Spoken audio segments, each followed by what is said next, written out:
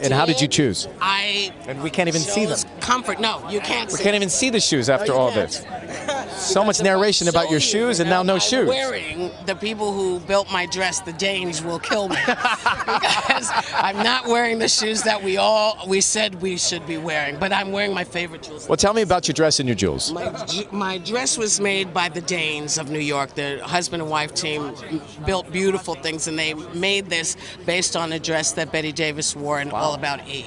So they made it for me the way they felt I should be wearing it. And my jewels, Sevan Bicakci is the gentleman's name who created this. And well, that is not subtle. This is that is not subtle.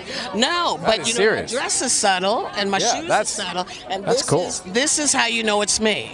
You know what I mean? It's because I could have worn a lot of diamonds. Otherwise, we would not write. Who is that? Otherwise, who is that? I said, why are you wearing all those diamonds? Who is that? Now you know. Now we know.